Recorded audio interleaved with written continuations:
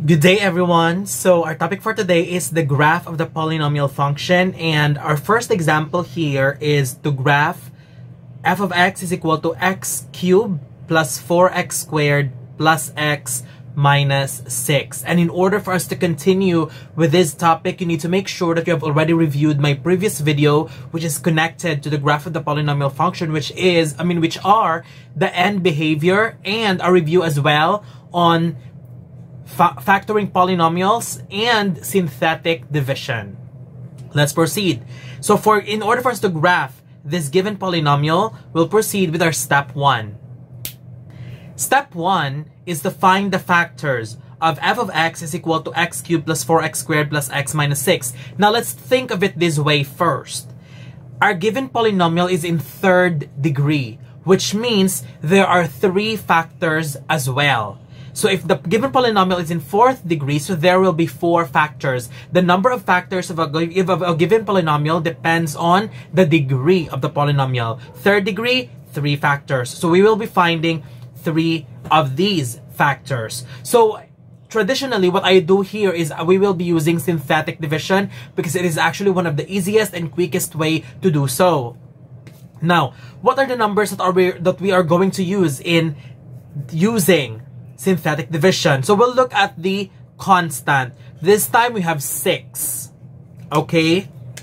So what are the factors of 6? We have positive negative 1, positive negative 2, positive negative 3, and positive negative 6. These are the factors of the constant, which is 6. So these 8 values are the numbers that we are going to use as our divisor in our synthetic division. So we'll just have to pick one first and we'll see if it will be valid. Now let's try to use negative 3.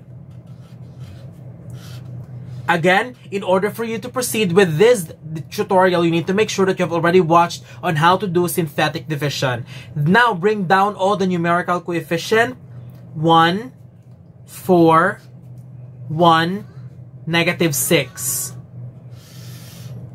Bring down the first term.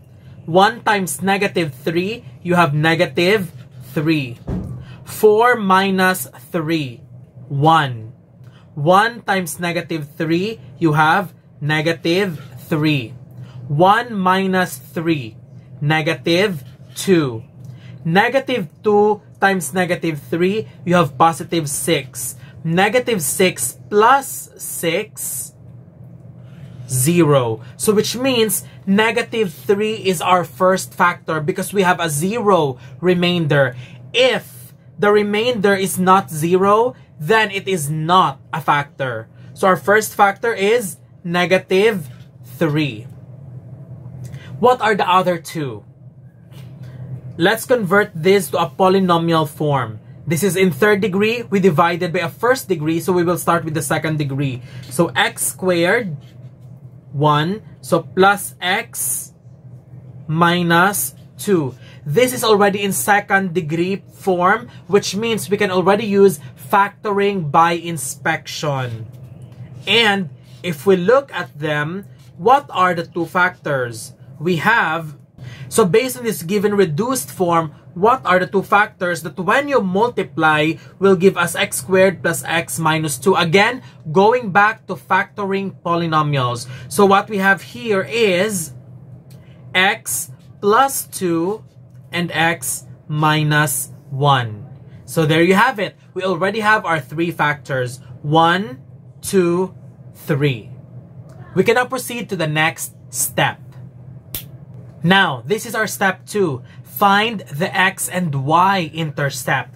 Based on the 3 factors that we got earlier, negative 3 here is already the root of the polynomial. X plus 2 and x minus 1 are the factors. So, since we already have negative 3, so this is our first x-intercept. Then we will convert it into a coordinate form so that we can use that to graph in the Cartesian plane. So since this is the value of x, so we have negative 3, 0. Now, what about x plus 2? What we're going to do is equate it first to 0 So x plus 2 is equal to 0. Then, we will use the addition and subtraction property of equality to eliminate positive 2. So we will subtract 2 to both sides. X plus 2 minus 2 is equal to 0 minus 2. Cancel. X is equal to negative 2. So your second coordinate is negative 2, 0. Now, let's proceed to the last one. X minus 1 is equal to 0. Again, addition, subtraction, property of equality. To eliminate this negative 1, we will add 1 to both sides. So, x minus 1 plus 1 is equal to 0 plus 1. This will be cancelled.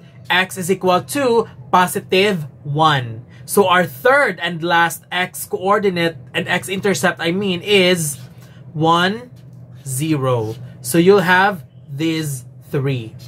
Now, what is our y-intercept?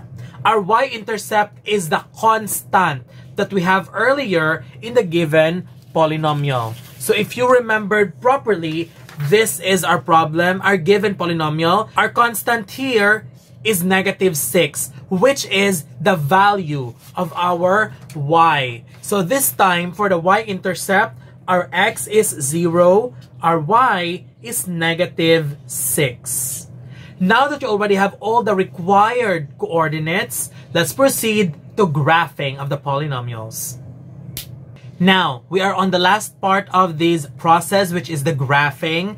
So, we already have our 3 x-intercepts based from the factors. We already have our y-intercept and, of course, the given polynomial earlier, which we will be using later. Now, let's plot first all of our x-intercept. Negative 3, 0. Negative 3, 0. Negative 2, 0. Positive 1, 0. And we will also plot our given y-intercept. 0, negative 6. Since it's negative, so we're going down. 1, 2, 3, 4, 5, 6. So 0, negative 6 is right here. Now, based on the given polynomial, what is the direction of the two hands? This was discussed on my previous video on the end behavior. So make sure you have watched that to fully understand what's happening here. So as a review, these are the conditions of the end behavior of both arms of the given polynomial. So our given polynomial is x cubed plus 4x squared plus x minus 6. Our degree of polynomial is odd because it's 3. And our leading coefficient is positive. So positive, odd.